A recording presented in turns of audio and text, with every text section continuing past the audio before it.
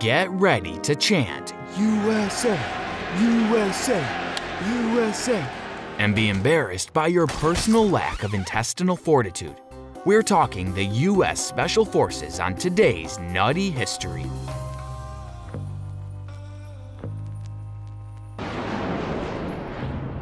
Like this video and subscribe to this channel. I'm taking names of everyone that's not doing it right now. Okay, you're going on the enemy combatant list. No, I'm not. I'm on the good list, actually. We'll get into the history, insane stories, and crazy requirements involved in the U.S. Special Forces. And we'll finally answer the question, who would win in a fight between Rambo and Rambo 2? The answer is Rambo 2. Bastard. There's so much confusion around the term Special Forces, so let's clear things up before we get started. Special Forces is not a generic term in the U.S. military and refers to a very specific unit. The 1st Special Forces Regiment falls under the command of the Army Special Operations Command and includes the 1st, 3rd, 5th, 7th, 10th, 19th, and 20th Special Forces groups. They are most often referred to by their distinctive headgear, the Green Berets. Special Operations Forces is a generic term that you can use to refer to any and all special operations units.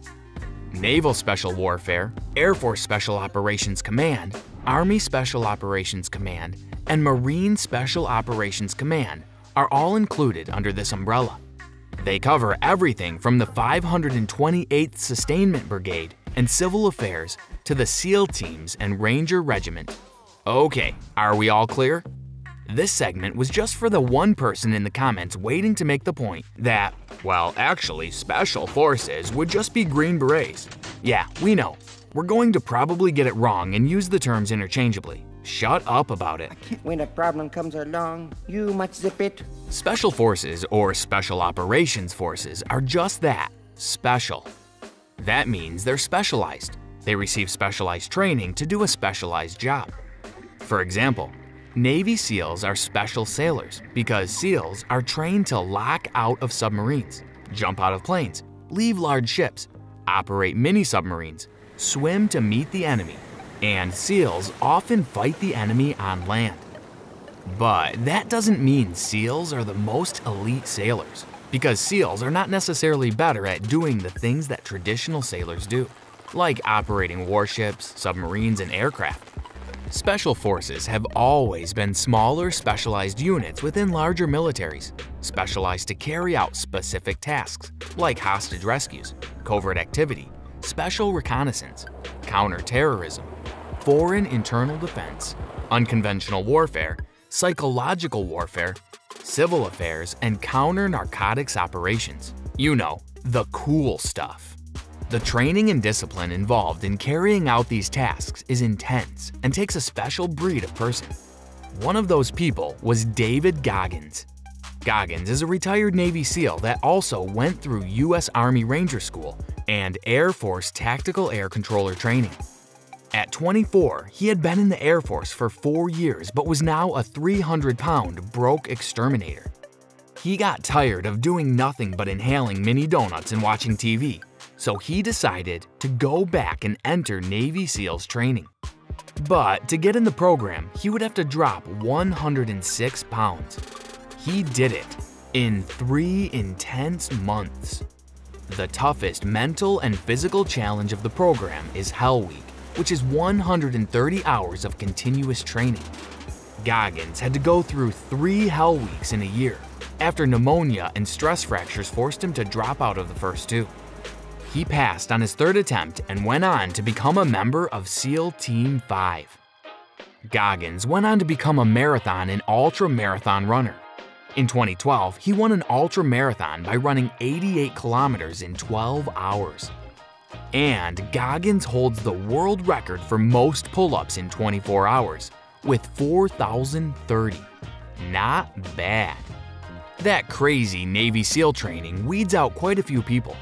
Out of about 1,000 candidates who start the Navy SEAL training program each year, only about 200 to 250 succeed. Push-ups, sit-ups, running, and swimming dominate the first few weeks. Then, in Hell Week, candidates will only get about 4 hours of sleep in total during a 5.5-day period and push themselves to run a total of 200 miles.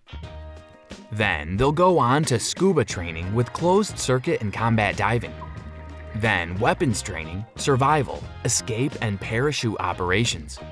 Navy SEALs that have completed the training will tell you that it's 90% mental. But it sure sounds physical as heck to me. Another highly specialized fighting force, and what some call the most elite in the US Armed Forces, is Delta Force. Delta Force was formed in response to terrorist threats during the 1970s. Once selected for training, there are a series of physical tests, as well as sit-ups and push-ups and running. The tests include swimming 100 meters while fully clothed.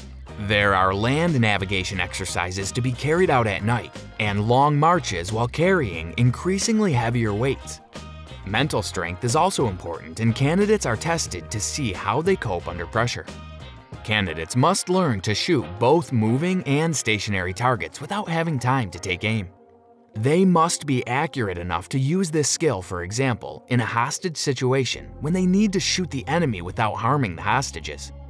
Breaching skills include how to pick different types of locks on houses, cars, and safes. All aspects of espionage are covered, as well as the use of various weapons, and advanced driving training ensures they can drive in difficult terrain and situations. Demolition training covers the use of explosive devices from easily available materials. But it is not enough just to learn each of the required skills. An important part of the training is learning how to combine these different skills. Trainees learn about combining their skills with support from the FBI and the Federal Aviation Administration. Only around 10% of trainees will complete the training successfully and become a Delta Forcer operator. The first Special Forces unit was officially established during the 1950s, after several notable operational successes during World War II. However, unconventional warfare carried out by small unit operations has its roots since before the Revolutionary War. That's the war that made the USA, for those keeping track at home. World War II saw Special Forces units form like the Jedburgh teams, the 1st Special Service Force, and the Alamo Scouts. Yes, those were from World War II, not the Alamo. In 1954, Special Forces soldiers adopted the Green Beret. In 1962, John F. Kennedy ordered that they be made a symbol of excellence, a badge of courage, a mark of distinction in the fight for freedom.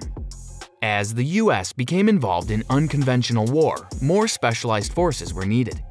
Fallout from the Iran hostage crisis in 1980 sparked reforms in the military and the creation by Congress of the U.S. Special Operations Command, or SOCOM.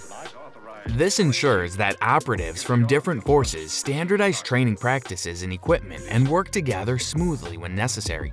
Now, with unconventional engagement almost the norm, U.S. Special Ops forces are deployed to 147 countries, or 75% of the nations on the planet.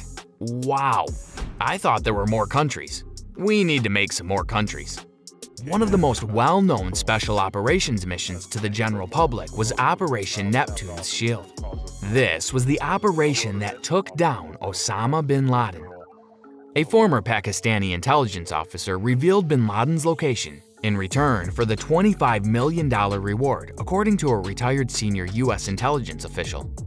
With this information and other intelligence, U.S. officials were finally able to identify a courier bin Laden used to relay his messages, as he had stopped using cell phones after a 1998 missile attack against his home base. Finally, the CIA found the bin Laden compound in Abbottabad. SEAL Team 6 was tasked with the mission of raiding the compound. The team ran through the raid on replicas of the compound, one in North Carolina and another in Bagram, Afghanistan. President Obama decided to do the raid solo, as he felt the Pakistani government could not be trusted to keep it quiet. They had possibly known of his location as well, so Chinook helicopters were to be positioned nearby with additional troops just in case the team had to fight their way out. The 160th Special Operations Aviation Regiment, which are another special ops force commonly called the Night Stalkers, supplied the SEAL team with 2 modified stealth Black Hawk helicopters.